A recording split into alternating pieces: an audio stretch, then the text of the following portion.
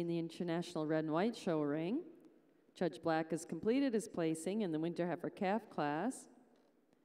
We'd like to ask the juniors to take a half step forward to be recognized. Second place junior in the class is entry 2298, Ms. Roland View Jump for Fun Red, exhibit by Jacob, Logan, and Madison Harbaugh, Marion, Wisconsin. First place junior and also placing third in the open class is entry 2303, Raincrest Savannah Red, exhibited by Dakota Fraley of Muncie, Pennsylvania.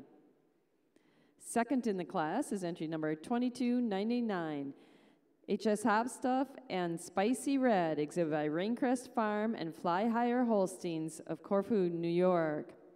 And winning the class and also the Bred and Owned Award is entry 2304, Schluter Unstoppable Aspen Red, exhibited by Olivia Schluter of Redbud, Illinois. Congratulations. Judge Black, your reasons on the class. Well, ladies and gentlemen, we have an incredible class of winter calves from top to bottom. With that being said, a calf for Pat and I that comes to the top quite handily. A calf that's extremely stylish. She's extremely feminine. She's dairy all the way through, and today she has an advantage, that overall spring to her rib. She's got more angle to her rib today, and she's a little cleaner down through her hock and all the way through the bone in her leg than a beautiful balanced heifer here coming out in second. The second place heifer over the heifer in third, a close placing. But when we get these two heifers behind them, the heifer in second. Turning your attention to the Guernsey show, we have the winners of the Winter Heifer Calf class. We ask our junior exhibitors to take a half step forward so you can be recognized. Our junior, hold on just a moment. Our third place finisher is number 1544, Naps API Twisted Tea ETV, Kelly Jo Johnson and Nap Guernseys, York, Pennsylvania.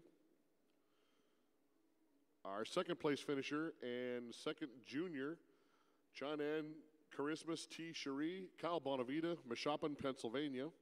And our first place overall winner, Bred and Owned Award winner, Junior Bred and Owned Award winner, and junior first place finisher is number 1557, Twin County What's on Tap ET, Landry Fraley, Muncie, Pennsylvania. Congratulations. Judge Seth Johnson, tell us more about this fine class of calves. What an awesome class of winter calves we've got out here. As they came in, they come in age order, and all these January calves came in, and we loved every one of them, and they just got better as we went along. Just a fantastic group of calves.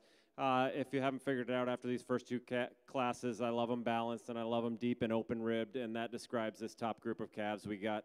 In particular, this class winner, she's balanced, she's strong, she's powerful, she's straight-lined, moves out on a great set of feet and legs.